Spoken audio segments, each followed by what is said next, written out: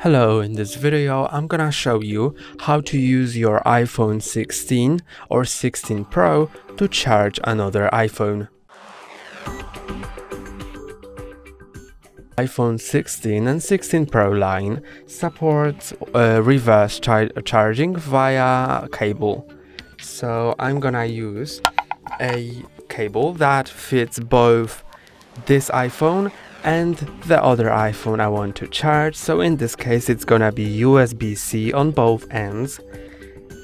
So first let's put in the first cable to this iPhone, and then here is another iPhone, and I'm gonna put a cable inside, and you can see that it starts charging. The iPhone that has lower battery level will be charged, and the iPhone that has higher battery level will be the power source. And that's all for today. Don't forget to like and subscribe. See you next time.